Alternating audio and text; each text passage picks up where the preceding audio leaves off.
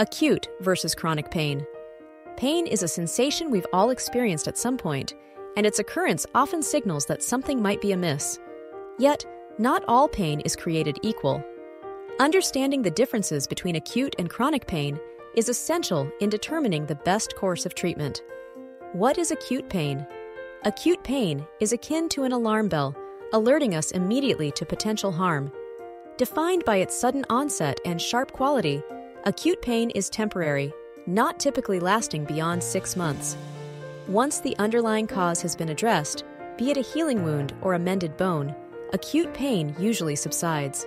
It can arise from various causes, including surgery, broken bones, dental work, burns, cuts, or experiences like labor and childbirth. What is chronic pain? On the other hand, chronic pain lingers. Lasting longer than 6 months, this kind of pain persists even after the initial injury or illness has healed. For some, there may be no discernible physical cause for this ongoing pain. Chronic pain can be associated with conditions like headaches, arthritis, nerve pain, back pain, fibromyalgia, and more. Beyond the physical discomfort, it can lead to emotional distress, including depression, anger, anxiety, and the fear of potential re-injury. Treating pain.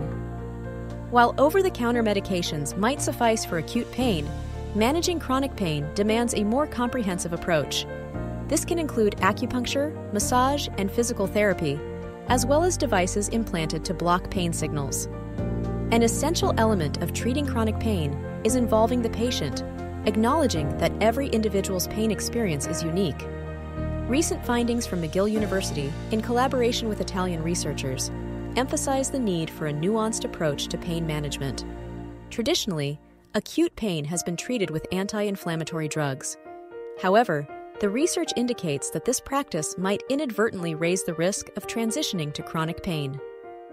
Neuropathy and pain. Peripheral neuropathies, disorders stemming from nerve damage, can present as acute or chronic conditions. Acute polyneuropathy, which can arise from autoimmune reactions or specific medications, usually manifests suddenly and severely, but can be treated promptly. Read Understanding Pain, Acute versus Chronic on our blog. Subscribe now. Learn more about peripheral neuropathy, our drug and clinical trials in our newsletter. Visit winsantor.com/join. Learn more with Winsantor.